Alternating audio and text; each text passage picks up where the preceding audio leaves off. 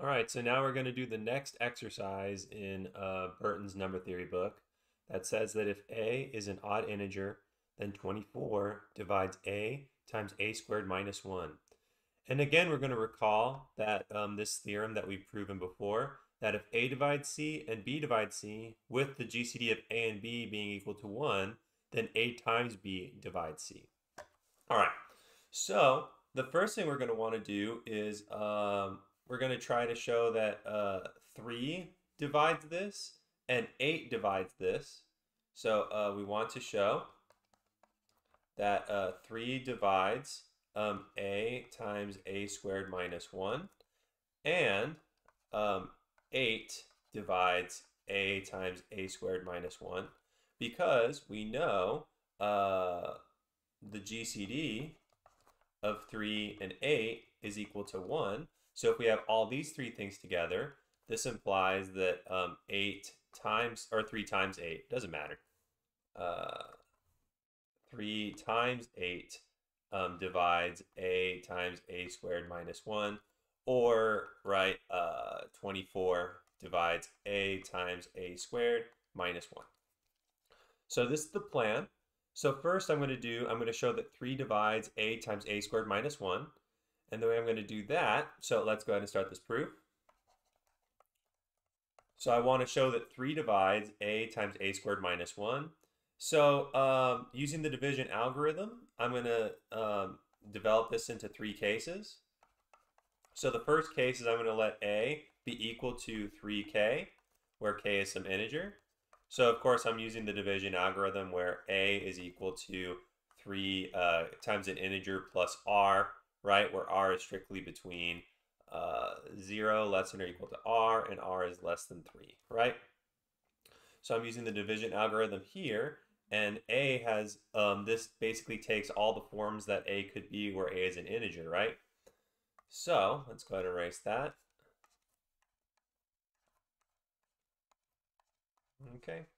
So let's see. So this implies that a times a squared minus 1 is equal to 3k times 3k squared minus 1, which is equal to, so obviously we can just take out a 3 right here. So this will be 3 times k times, we can just say this is 9k squared minus 1, but we already have a times a squared minus 1 is 3 times an integer. So this means 3 divides a times a squared minus 1 when it's of the form 3 times an integer. Now I have to do 2 more cases in this case because, of course, this could be odd or even, right? 3k plus 1. So for case 2, we're going to let a be equal to 3k plus 1, which can also be odd or even, right? So as you can see, with this form, when we have a is equal to 3 times an integer plus r, right, the remainder, we have to do all the cases for this one because it could be odd or even. But this odd integer will come into play when we try to prove that 8 divides a times a squared minus 1. Anyway, so let's go ahead. So this implies that a times a squared minus 1 is equal to 3k plus 1 times 3k plus 1 squared minus 1. And then this is equal to 3k plus 1. And then this will be 9k squared plus 6k plus 1, and then minus 1. And this will be 3k plus 1, 9k squared plus 6k, and the 1's cancel, right? So, of course, we can take a 3 out of this, so this will be 3 times 3k plus 1, and then this will be 3k squared plus 2k, and this is, of course, we have a times a squared minus 1 is equal to 3 times an integer, so this implies 3 divides a times a squared minus 1 when it's of the form 3 times k plus 1. Now the last case right? The last case for these types of numbers in these forms, case 3, we're going to have a be equal to 3k plus 2, where of course k is some integer, right? All right, so this implies that, let me go up a little bit. This implies that a times a squared minus 1 is equal to 3k plus 2 times 3k plus 2 squared minus 1. This is equal to 3k plus 2, and then this will be 9k squared plus, so 12k plus 4 minus 1, right? So this will be 3k plus 2, and then this will be 9k squared plus 12k plus 3.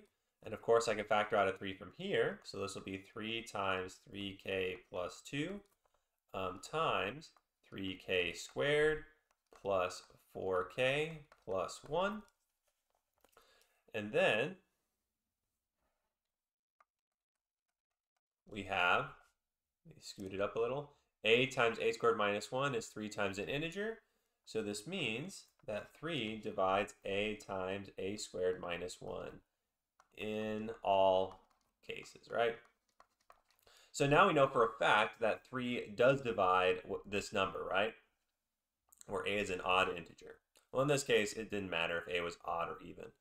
But now trying to show that 8 divides it, we're going to look at, so now we want to show that 8 divides it, and we're going to look at a. So we're going to look at case 1 for this case, where we're trying to show that 8 divides a times a squared minus 1, where a is an odd integer. The first case will be, let's say a is equal to 4q plus 1. So we know, notice we didn't do 4q because no matter what the q would be, oh, of course, where q is some integer, right? No matter what the q would be, it would be even, right? Because 4 times an integer is always going to be even, and we know a is odd, right? So actually for this one, for when we're trying to show that 8 divides a times a squared minus 1, we only have to do the case where a is equal to 4 times an integer plus 1, and the case where it's 4 times an integer plus 3. Because if we were to do 4 times an integer plus 2, well, we would know that would be even, and we're not interested when a is even, we're interested when it's odd, right? So this breaks up the cases a little bit better. So let's see.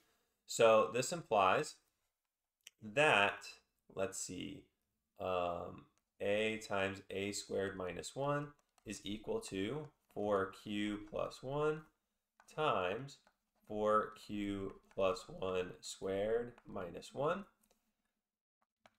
Okay, so now this will just be 4q plus 1, and then this will be 16q plus 8q plus 1 minus 1. And then this will be 4q plus 1 times 16q squared, right? Yeah, 4q times 4q is 16q squared. So this will be 16q squared plus 8q. And of course, I can take an 8 out of this, right? So this will be equal to 8 times 4q plus 1 times 2q squared plus q. Now we have a times a squared minus 1 is equal to a times an integer. So this means that 8 divides a times a squared minus 1. All right. Now we just have to do the final case when a is of the form 4 times an integer plus the remainder, right? So case 2, we'll have it when a is equal to 4 times some integer plus 3, right? Where q is some integer. All right. So this implies that a times a squared minus 1 is equal to 4q plus 3 times 4q plus 3 squared minus 1, which is equal to 4q plus 3, and then this will be 16q squared, right? And then this will be plus 24q plus 9 minus 1. This will be equal to 4q plus 3 times 16q squared plus 24q plus 8. And of course, I can take an 8 out of this, right? So this will be equal to 4q plus 3 times, oh, I need to take out an 8, right? Let me just do that here. So equals 8, 4q plus 3, and this will be 2q squared plus 3q plus 1. And then this is, of course, an integer. So we have a times a squared minus 1 is equal to 8 times an integer. So this implies that 8 divides a times a squared minus 1. So whenever a is odd, right? So now I guess in all cases where a is odd, right? So let me go down a little bit. So this means we have that 3 divides a times a squared minus 1. We have that 8 divides a times a squared minus 1. And we have that the GCD of 3 and 8 is equal to 1. So by our theorem above, right, by this theorem here, if we have a divides c and b divides c and the GCD of a and b is 1, then a times b divides c. So this means that 3 times 8 divides a times a squared minus 1, or better yet, that 24 divides a times a squared minus 1. And that's what we set out to do.